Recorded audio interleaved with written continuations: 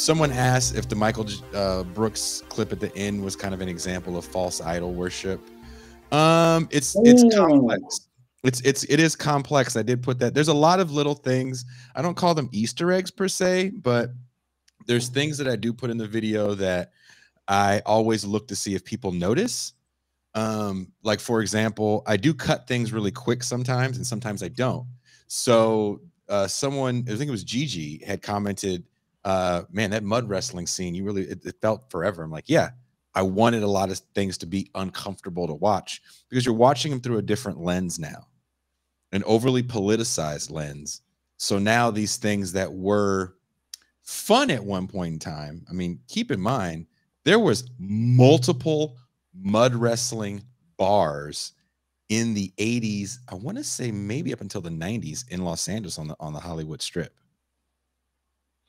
Not only that, don't forget the freaking urban cowboy popularity of the what do they call it? The electric horses. What do they call? I don't even know what they're called. I call them John Travolta. You know, it's really fascinating, right? One of the consequences of doing this show, and really one of the consequences of doing political writing for me, but really the combination of the both, is that in the current political moment of what we have deemed, shout out to guest Anton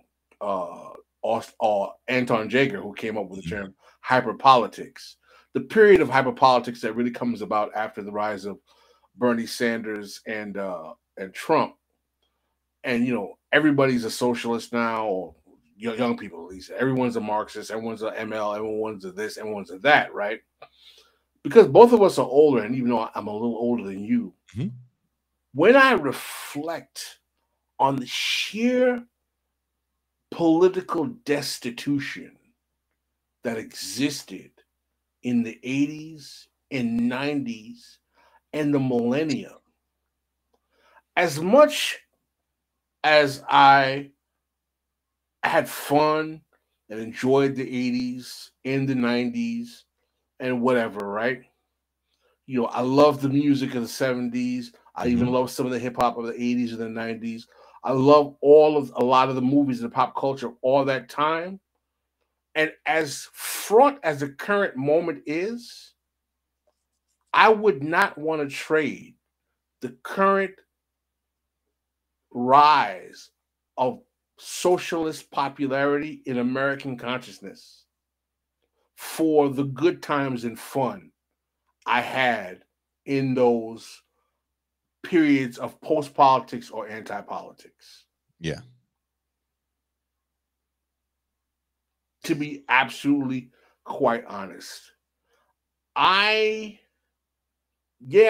know, I'm 53 years old, as Jason knows, and I started college in 1986. It's going to blow people's mind. I actually told them almost when that video starts in 85 with Farrakhan and Donahue. Yeah. Y'all got to remember, right? I pledged a fraternity in 1987 as a freshman. Most of the guys who mentored me in college are guys who right now are in their late 50s, in their early 60s, right? So for me, as old as some people think I am, when I was in college, up until maybe my junior year, I was always like the youngest guy in the crew. And one of the reasons it's hard for when people call me like, oh, you're the gray beard, you're the old man, is that in my formative teenage years, I was always being mentored by guys who were like 4, 5, 3, 5, 6, 7 years older than I was, right? And one of the reasons why that had a significant impact on my life is that I'm the oldest son in my family. I never had an older brother. So I benefited from having all of these older big brothers. But one thing that I realized in dealing with them now, most of them have profoundly reactionary, shitty pro-Black politics that don't challenge capitalism, that don't challenge class, and don't really challenge empire significantly, but still are considered quote unquote down or deep brothers because they posture pro-Black.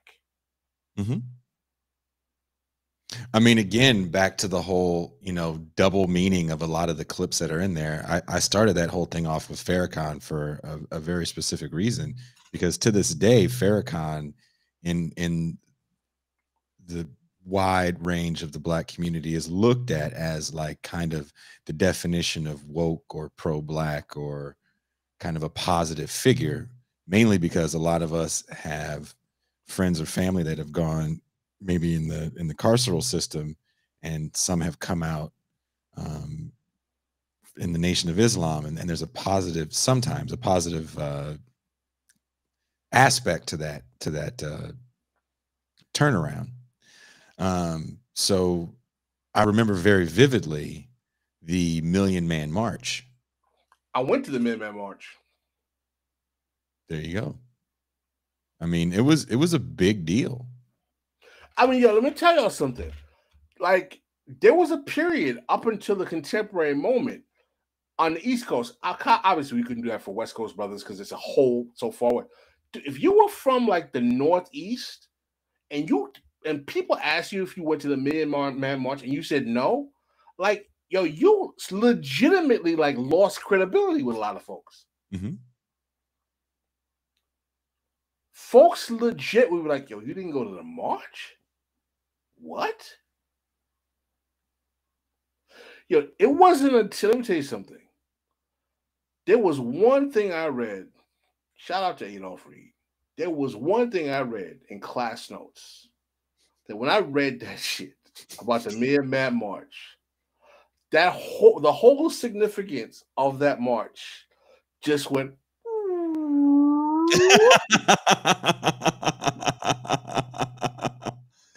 Adolph Reed has a line in class notes where he said, I don't think in any other time in history we've seen 1 million men come together to protest themselves.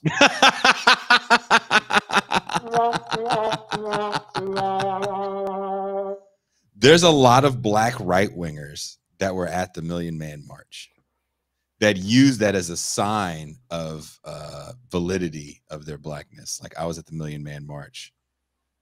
Ergo, that is why I say that's why I'm so entrenched in this pull up your pants rhetoric.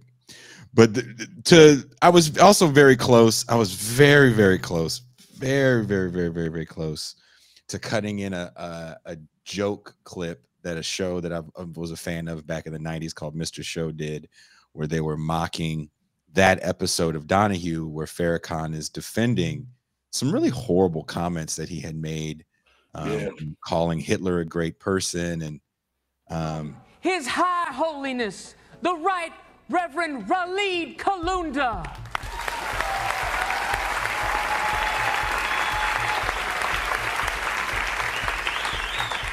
Thank you. Brothers, today we gather to clarify statements which I made at a previous rally. Statements that have been twisted by the media. The Jew-run media. Now, firstly, I stated that Korean shop owners are vampires. Blood suckers. This generous appraisal has been intricately, surgically misrepresented as an insult. Legends speak of the vampire as a nocturnal creature whose image is not seen in mirrors. So far, so good. Now, likewise, those who own shops often find that they have to work long hours and late until the night, and as a result, do not have time to reflect upon their accomplishments. Smoke screen. thank you for watching. Please don't forget to hit like and subscribe on your way out. You can catch the live stream of This Is Revolution every Tuesday through Thursday at 6 p.m. Pacific Time and Saturday, 9 a.m. Pacific Time. This is Revolution.